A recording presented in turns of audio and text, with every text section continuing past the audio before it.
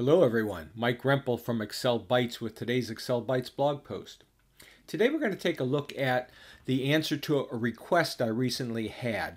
Someone wanted to do a match or a VLOOKUP of a date in an array that was in text that was a combination of dates and times.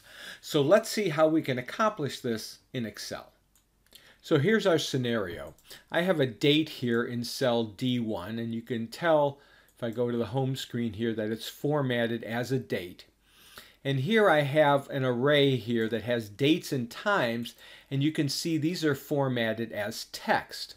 So I want to either use the match function or the VLOOKUP function to find this date in this array of text that has date and times, and either find the row number with the match function or return the value from column G in VLOOKUP. So what we're going to do here is I'm going to go to cell J1 and I'm going to type equals match.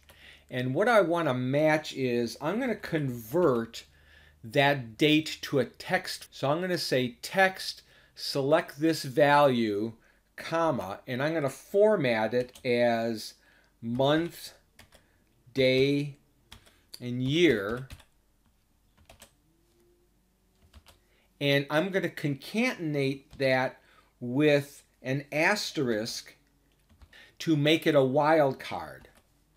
And now my lookup array is this list here, and my match type is going to be exact.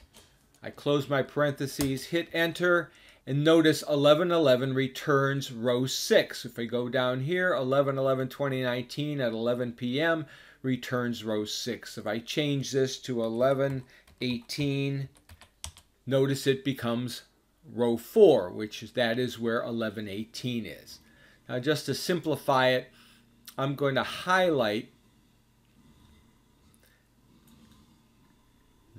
my lookup here because I'm going to use that in my VLOOKUP. I'm going to say equals VLOOKUP, and again I'm going to use that same lookup value, text of D1 in the format month, date, and year, and concatenate that with an asterisk. And my table array is going to be this range here. I'm going to return column number 2, and I want an exact match. Close my parentheses, and I get 400. Again, for 11/18, it'll return 400. Change it to 11/25, and I should get a 2 and 200. So that's how you can do that in Excel. So thanks for watching this tutorial.